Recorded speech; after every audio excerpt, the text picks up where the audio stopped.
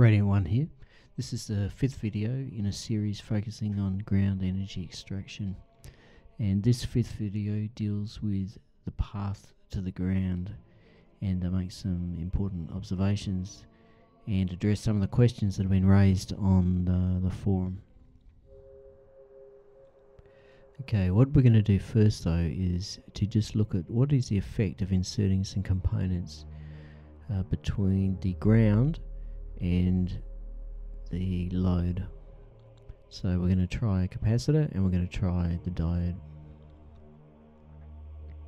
First of all, we're going to have a look at what's the effect of inserting the diode. And what you're going to find is basically the energy in the ground does not pass through the diode at all. The load lights up a tiny bit with the diode, but basically I think it's just a metal in the lead. It's really not passing what the circuit needs to light up. I've reversed the diode now just to see if it's any different. Now the primary frequency of this circuit is in the order of 6 megahertz, and the diode's rated to up to 100 megahertz, so it's not the frequency of the circuit that's not what's causing the problem here.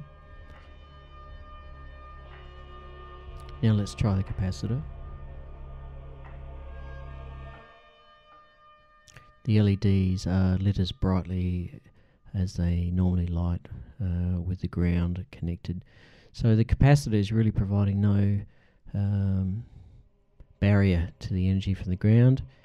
And I think this is significant because when I look at circuits now and I look at them and I think, well, if there's a diode there, the energy coming out of the ground is going to be blocked. If there's a capacitor there, like Moray used in his circuits, then the energy appears to be not blocked. The second issue's come up on overunity.com a fair bit. People are saying, can't you use a wire instead of the ground? Yes, you can, but only at low power levels. If you want to power something significant, you're going to need the electrons that are in the ground. And it's a little bit evident in the circuit. You'll see the demo. So I've got the basic circuit set up there. Just recapping again. Hooking the circuit up to the external ground rod, and basically the current's the same whether it's connected or not. Now what I've done is just left it. So we've just got the wire as a load now. Instead of the ground, it's a virtual ground. And you can see, yes, the LEDs are lit, but it's drawing more power than normal. Okay, so what if we connected it to that piece of wire? It's like a truck battery jumper lead thing I found on the road. It's quite heavy.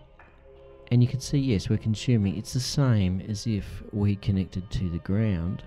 But what you'll see now is I actually take the real ground wire and I connect it up and I touch it, and the circuit gets brighter with no more current being consumed.